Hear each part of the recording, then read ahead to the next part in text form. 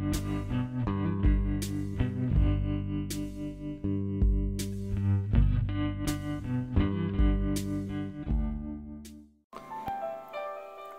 VC, hello, I'm back. Back in business.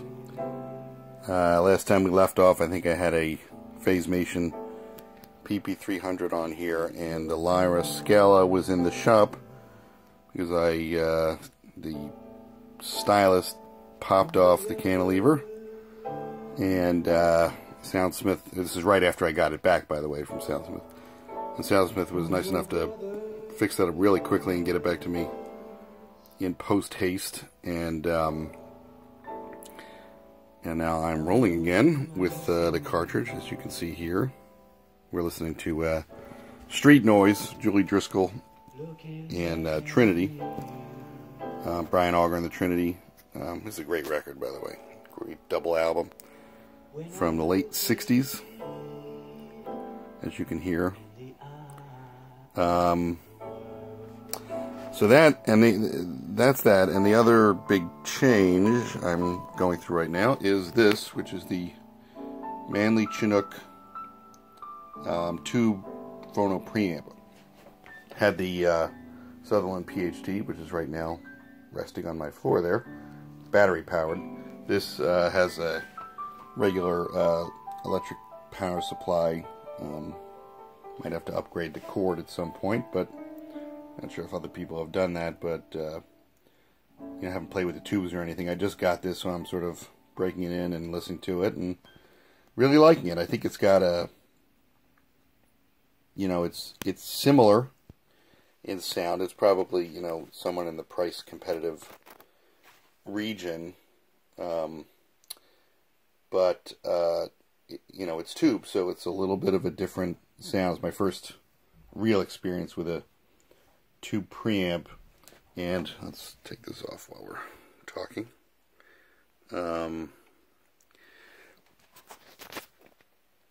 So it's got a slightly sweeter high end. I would describe it as sort of wetter, if that makes any sense. Whereas the Sutherland had more defined, maybe, more sharply etched edges. Maybe the Manley's a little softer on there, but it makes it very pleasing to listen to. Sort of grasping for terms here, but these are my first impressions. But I'm really enjoying it. First day I got it, I think I played a lot of records. So, anyway, in terms of just overall presentation, top to bottom, bass, highs, beautiful mid-range. I mean, it sounds really, again, it's very, I would say very similar, just with a different character to the sound. So, sort of just depending on what you like, but I don't know. I'm getting used to this, so this is probably a keeper, at least for a little while, and then we'll see how that goes. But I really, really like it. Okay, let's look at some records. Okay, we're back over here. Look at some records. I got a bunch of stuff since the last time I did a video, and some stuff for my birthday, which my wife got me, which is amazing, but I'll save that till the end. That's kind of the highlight. But I'll just go through what was in the top of my pile here. I just grabbed. This is Bags and Train, Milt Jackson and John Coltrane. This is the 45 RPM reissue. It says it's on Atlantic, but I feel like somebody else did this recently, so I'm not sure exactly who repressed this.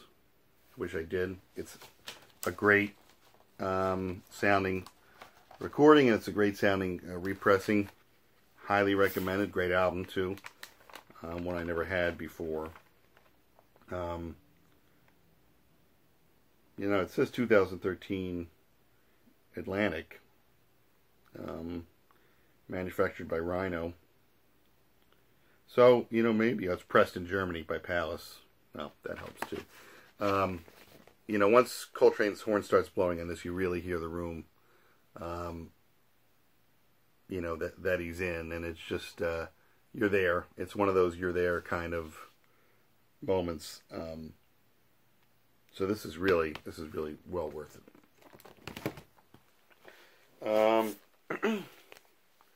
Sort of an oddball. Clifford T. Ward, Home Thoughts. This is on, I think it's a British pressing because it's got the HMV sticker on there with the price of £2.90. It's on Charisma, which sort of drew me to it, and I took a chance on it, and it's really, really good. It's like it's sort of early 70s, maybe singer-songwriter, you know, British singer-songwriter type of record. Really sweet songs, well-written, good, like, you know, just well-constructed music, nice melodies, you know, very much in a sort of British, you know, pop, Beatles tradition of nice arrangements, great songwriting, or at least really good songwriting. I highly recommend it. I really, really like this record. Not sure whatever became of him. I know he had a few albums in the early 70s and then kind of dropped off. It's kind of like Jimmy Spheris, like that. It's sort of the British Jimmy Spheris to me. I might have done something on Jimmy Spheris before, but he's another really great songwriter from the early 70s that faded.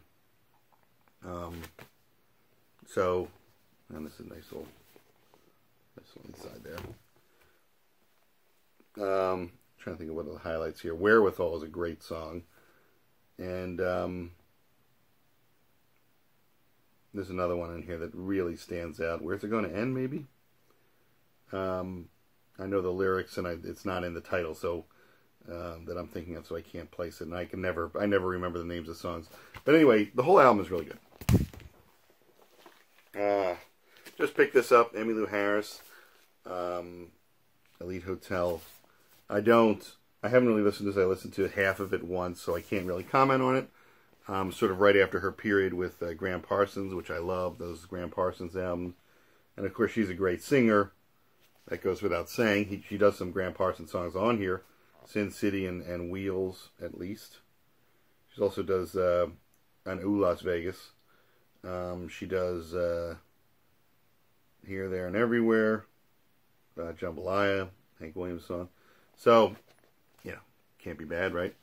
I'm not a huge country music fan, but I like some stuff in this. You know, what I heard, I liked. Alright, we're going to save that one for later. This is an oddball. Chris de Burgh. You remember the guy from Lady in Red? Which is a song I've always loved. It's corny, but it's also, again, a very well-written song. I always love a good, well-written song with interesting harmony and a beautiful melody, and that's got it, you know. So the guy can write a song. I knew that. This is an earlier album called Crusader, and it's got a 4-part suite called Crusader, with The Fall of Jerusalem, In the Court of Saladin, The Battlefield, and Finale. I mean, so it's like, what, prog pop a little bit, but, you know, I love that stuff. Just love it. And this one, again, is sort of like the Clifford Ward. It's really well-written songs, really good. So, again, I'm really glad I'm going to pick up another one of his records if I can, because, you know, it turns out this guy wasn't just a one-off. These aren't really like hits, but at least not in the U.S., but again, you know, really nice, well-written song. So that's a good one. What's this? Oh, this is the Razumovsky Quartets, Beethoven's Razumovsky series, which I believe comes about halfway into his string quartet output. You know, after the early Mozarty ones, Haydnish quartets and the later blow your mind, modern sounding quartets. And this is sort of right in the middle, sort of a transition time, but very accessible, and a great set of quartets. This is by the Quartetto Italiano on Philips. Just started listening to it. Sounds amazing. And, of course, all the Beethoven quartets are must-haves, in my opinion. And so this is no exception. Okay, what else we got? I'm going to leave that for something else. Picked up this. Love's first album, I believe. 50th anniversary mono edition. This sounds terrific. It's a later, it just came out, the latest repressing of this, I think, and from Rhino, and it really does sound nice. I don't know how they sourced it, but I'm not complaining, and it's a great album. I don't think I'd ever had this. I might have had it on CD at some point, but I can't remember if I listened to it much.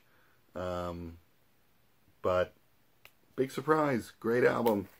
Right from '67, just right in the heart of that psychedelic period, and Love is really terrific. Here's another oddball.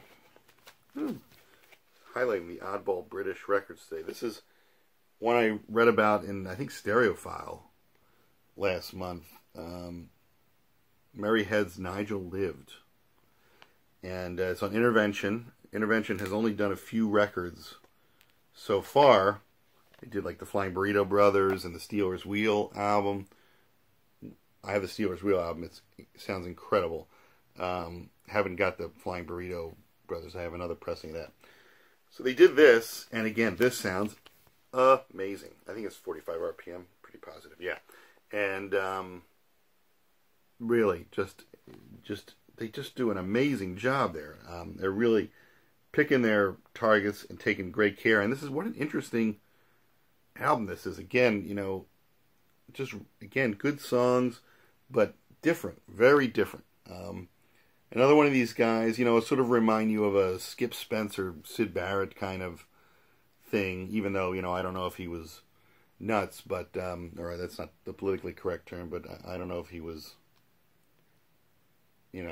suffering from a diagnosable mental illness, but, and I don't know why I say that, but it's, it's weird in that kind of way in a lot of places. There's a lot of, like, found sounds kind of things, or at least not found sounds, like almost like field recording going on through this, which is really neat. And it's just, very like of its own thing. Again, very pleasantly surprised by this. Highly recommended. I got the 45 RPM, and then, I'd never seen this in my life. I don't know, you probably haven't either, or maybe you have, but it's just not, it's unusual. I was at a record fair last weekend, going through some stacks, and what do I see but the original of this, or at least the American original. I think it was the American original of this. I didn't even know it had an American release. It was like, what are the odds? I had just picked this up, but I guarantee you that this sounds better than that. So, very glad I got it. It was a nice find at the same record fair. Roll Call, Hank Mobley's Roll Call. I had this on the new Blue Note reissue, which are all very nice, very good, from High Res Files, but not like this. This is not even the first edition of this. This is the, I think, like the second, probably. It's from, I think, 66, 67, when Liberty Records bought Blue Note. They reissued all the earlier titles, but it's got the Rudy Van Gelder stamper, and sounds simply incredible, and it's a great album. So this was a great find, and not ridiculously expensive. All right, so here are the birthday presents, and if you've been watching, this shouldn't surprise you, but can you take a wild guess what this is? This is of course, a Revolver, British first pressing on black and yellow Parlophone. You know, to me, Revolver is just the best album in the history of, you know, rock music anyway, pop music. And, you know, this is the pinnacle, and this is the original, so having this is just, you know, fabulous. I haven't done a side-by-side comparison with the American. The American, I think, has a harsher sound to it, at least the later Americans that I've heard, Orange Capitals. But, you know, I wouldn't necessarily call it a sonic masterpiece either. The Inner Groove is not too bad. It gets a little shady. You know, all the early Beatles, like first pressings, you know, if you can find a good Inner Groove, you know, distortion free in those, I mean, it's a miracle.